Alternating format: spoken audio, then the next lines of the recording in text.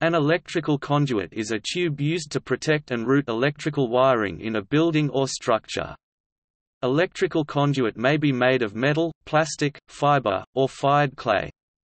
Most conduit is rigid, but flexible conduit is used for some purposes. Conduit is generally installed by electricians at the site of installation of electrical equipment. Its use, form, and installation details are often specified by wiring regulations, such as the U.S. National Electrical Code (NEC) and other building codes.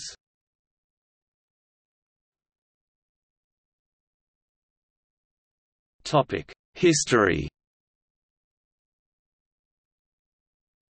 Some early electric lighting installations made use of existing gas pipe-serving gaslight fixtures which had been converted to electric lamps. Since this technique provided very good mechanical protection for interior wiring, it was extended to all types of interior wiring, and by the early 20th century purpose-built couplings and fittings were manufactured for electrical use. However, most electrical codes now prohibit the routing of electrical conductors through gas piping, due to concerns about damage to electrical insulation from the rough interiors of pipes and fittings commonly used for gas.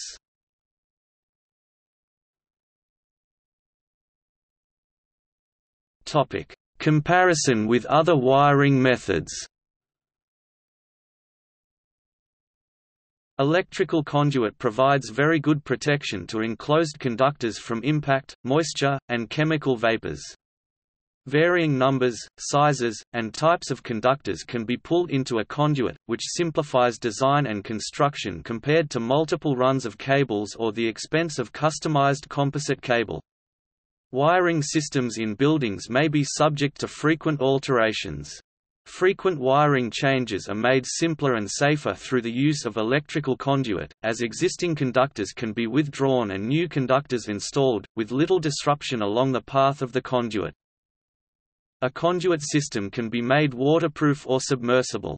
Metal conduit can be used to shield sensitive circuits from electromagnetic interference, and also can prevent emission of such interference from enclosed power cables.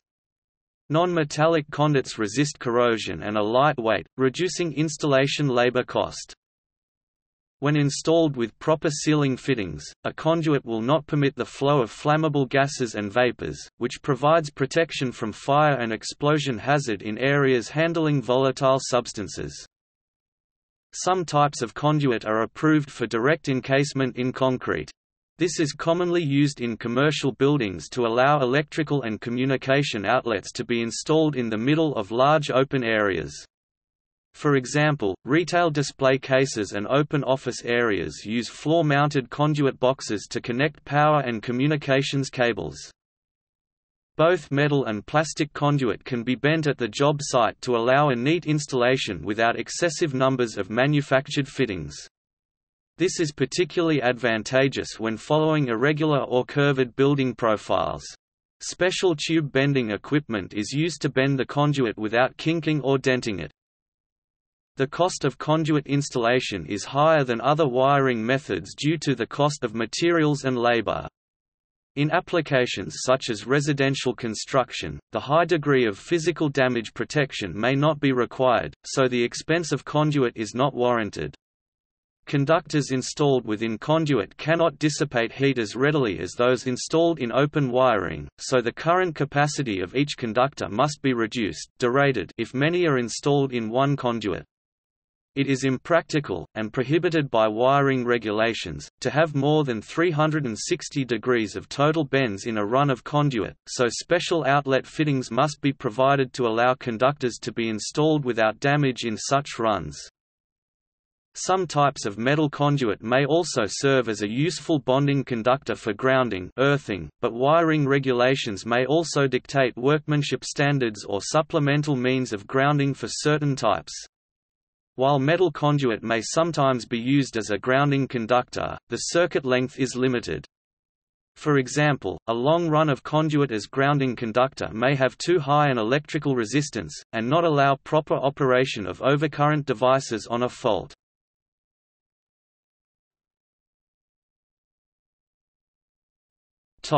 Types.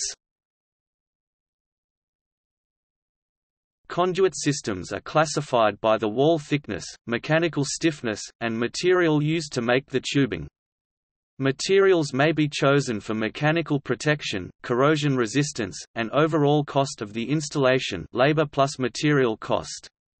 Wiring regulations for electrical equipment in hazardous areas may require particular types of conduit to be used to provide an approved installation.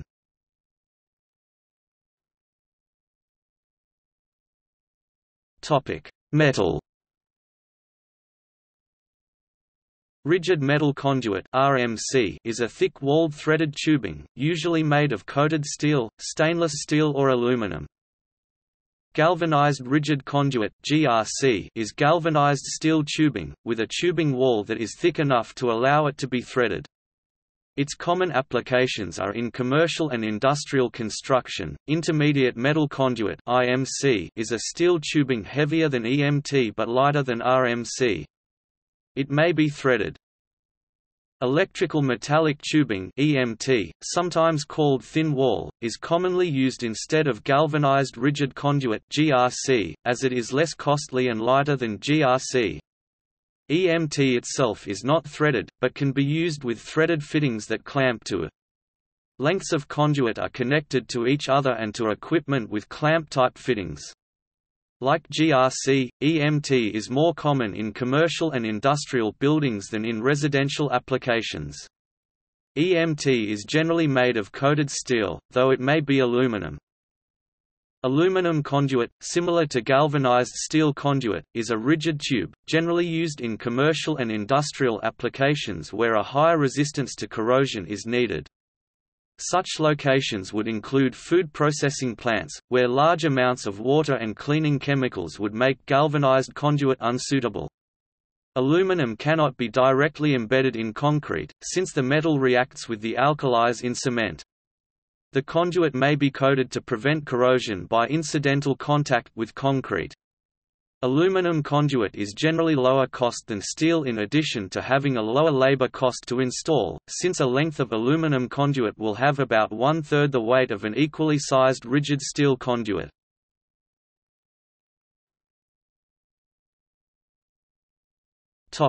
Non-metal. PVC conduit has long been considered the lightest in weight compared to steel conduit materials, and usually lower in cost than other forms of conduit. In North American electrical practice, it is available in 3 different wall thicknesses, with the thin wall variety only suitable for embedded use in concrete, and heavier grades suitable for direct burial and exposed work. Most of the various fittings made for metal conduit are also available in PVC form. The plastic material resists moisture and many corrosive substances, but since the tubing is non-conductive and extra bonding grounding conductor must be pulled into each conduit. PVC conduit may be heated and bent in the field, by using special heating tools designed for the purpose. Joints to fittings are made with slip-on solvent-welded connections, which set up rapidly after assembly and attain full strength in about 1 day. Since slip-fit sections do not need to be rotated during assembly, the special union fittings used with threaded conduit such as Ericsson are not required. Since PVC conduit has a higher coefficient of thermal expansion than other types, it must be mounted to allow for expansion and contraction of each run. Care should be taken when installing PVC underground in multiple or parallel run configurations due to mutual heating effect of densely packed cables, because the conduit will deform when heated. Reinforced thermosetting resin conduit (RTRC) or fiberglass conduit is light in weight compared to metallic conduits, which contributes to lower labor costs. It is sometimes referred to as FRE, which stands for fiberglass reinforced epoxy. However, this term is a legally registered trademark of FRE composites. It may also provide lower material cost. RTRC conduit can be used in a variety of indoor and outdoor applications. Fiberglass conduit is available in multiple wall thicknesses to suit various applications and has a support distance very similar to steel. high temperature, low smoke, no flame, classified area Class 1 Division 2, and zero halogen versions are also manufactured for specialty applications such as subway tunnels and stations, and in the US can meet NFPA 130 requirements. Like other non-metallic conduits, a bonding conductor may be required for grounding. Joints are epoxy glued, which requires some installation labor and time for joints to set. RTRC conduit may not be bent in the field, and appropriate fittings must be used to change directions, nor is RTRC conduit approved to support luminaires. Rigid nonmetallic conduit (RNC) is a nonmetallic unthreaded smooth-walled tubing.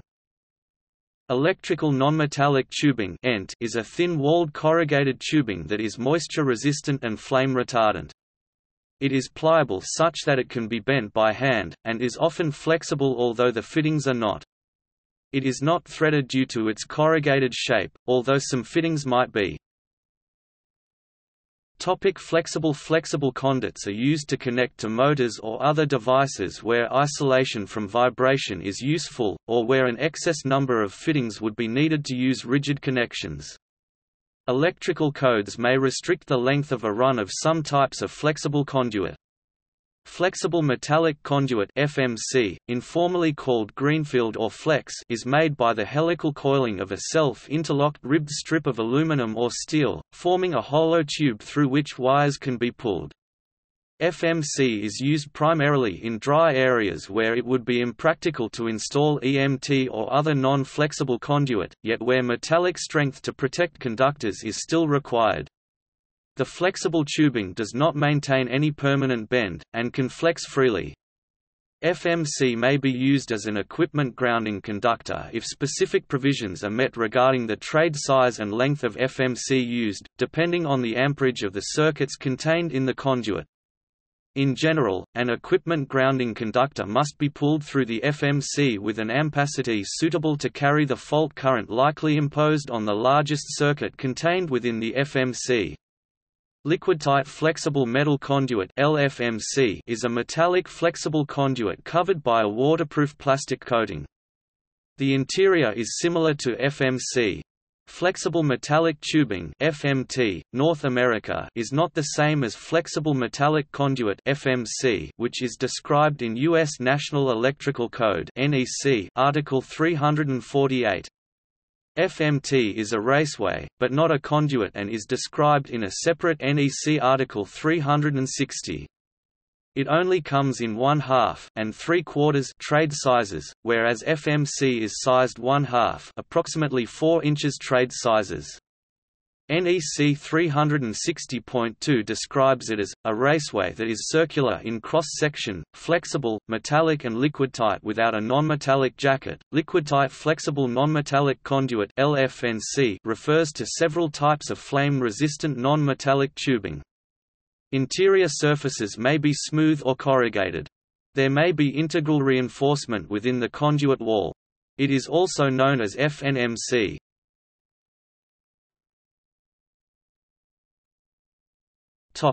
Underground. Conduit may be installed underground between buildings, structures, or devices to allow installation of power and communication cables. An assembly of these conduits, often called a duct bank, may either be directly buried in earth, or encased in concrete, sometimes with reinforcing rebar to aid against shear forces. Alternatively, a duct bank may be installed in a utility tunnel. A duct bank will allow replacement of damaged cables between buildings or additional power and communications circuits to be added, without the expense of re-excavation of a trench. While metal conduit is occasionally used for burial, usually PVC, polyethylene or polystyrene plastics are now used due to lower cost, easier installation, and better resistance to corrosion. Formerly, compressed asbestos fiber mixed with cement such as transite was used for some underground installations. Telephone and communications circuits were typically installed in fired clay conduit.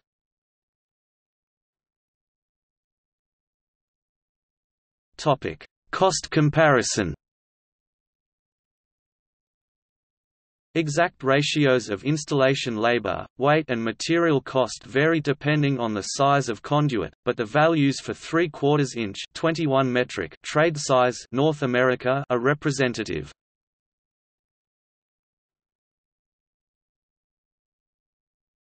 Topic: Fittings. Despite the similarity to pipes used in plumbing, purpose-designed electrical fittings are used to connect conduit. Box connectors join conduit to a junction box or other electrical box. A typical box connector is inserted into a knockout in a junction box, with the threaded end then being secured with a ring called a lock nut from within the box, as a bolt would be secured by a nut. The other end of the fitting usually has a screw or compression ring which is tightened down onto the inserted conduit. Fittings for non-threaded conduits are either secured with set screws or with a compression nut that encircles the conduit.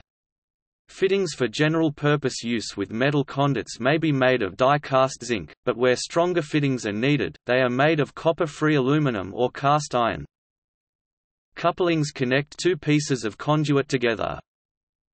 Sometimes the fittings are considered sufficiently conductive to bond electrically unite the metal conduit to a metal junction box, thus sharing the box's ground connection. Other times, grounding bushings are used which have bonding jumpers from the bushing to a grounding screw on the box. Unlike water piping, if the conduit is to be watertight, the idea is to keep water out, not in.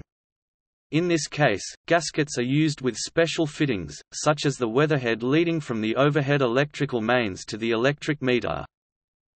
Flexible metal conduit usually uses fittings with a clamp on the outside of the box, just like bare cables would.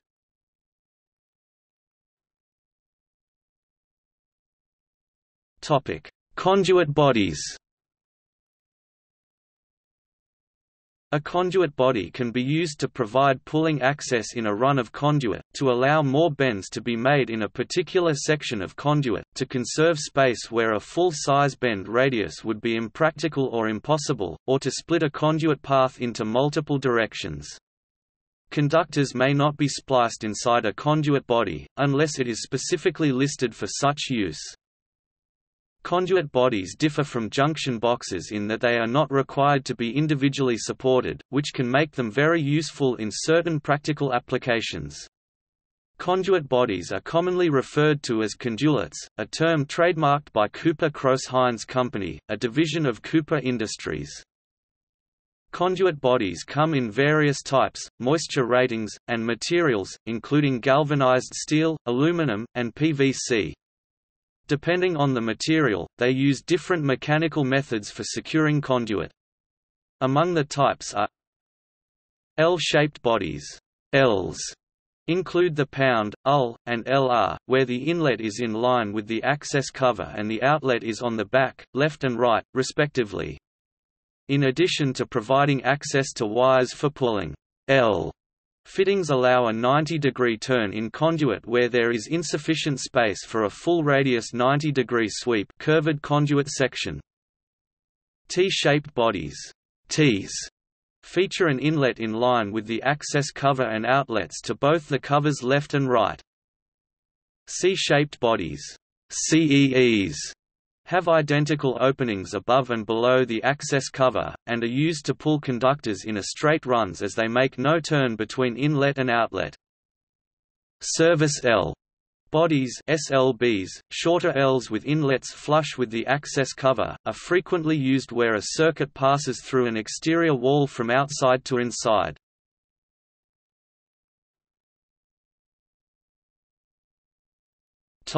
Other wireways.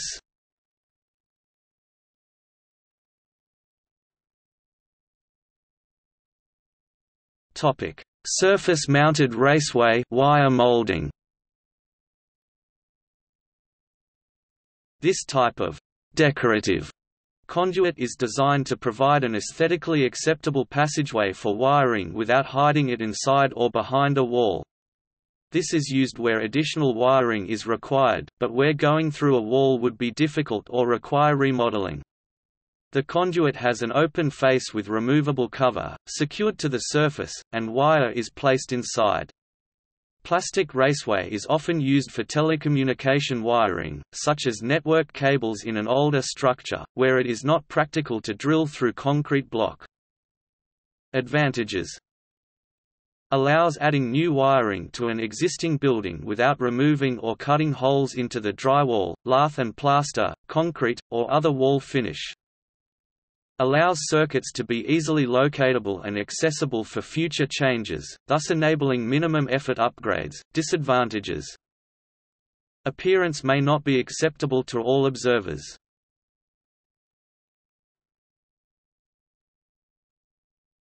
Trunking. The term trunking is used in the United Kingdom for electrical wireways, generally rectangular in cross-section with removable lids. Mini trunking is a term used in the UK for small form factor, usually 6 mm to 25 mm square or rectangle sectioned PVC wireways. In India, this trunking is available with self-fixing tape to ease off installation. In North American practice, wire trough and lay-in wireways are terms used to designate similar products. Wall duct raceway is the name given to the type that can be enclosed in a wall.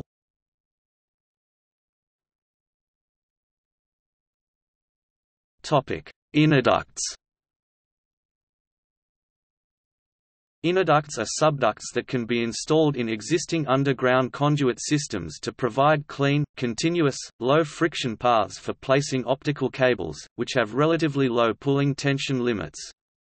They provide a means for subdividing conventional conduit that was originally designed for single, large-diameter metallic conductor cables into multiple channels for smaller optical cables. Innerducts are typically small-diameter, semi-flexible subducts. According to Telcordia GR 356, there are three basic types of innerduct: smoothwall, corrugated, and ribbed. These various designs are based on the profile of the inside and outside diameters of the innerduct. The need for a specific characteristic or combination of characteristics, such as pulling strength, flexibility, or the lowest coefficient of friction, dictates the type of innerduct required. Beyond the basic profiles or contours, smoothwall, corrugated, or ribbed, innerduct is also available in an increasing variety of multiduct designs. Multiduct may be either a composite unit consisting of up to 4 or 6 individual innerducts that are held together by some mechanical means, or a single extruded product having multiple channels through which to pull several cables. In either case, the multiduct is coilable, and can be pulled into existing conduit in a manner similar to that of conventional innerduct.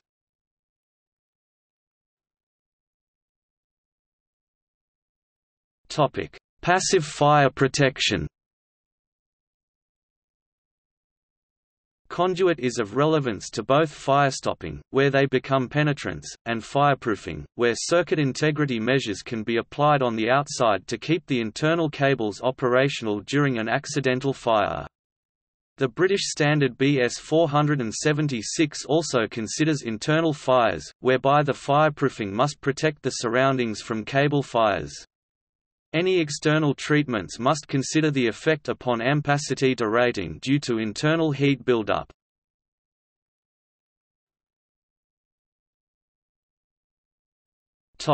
See also: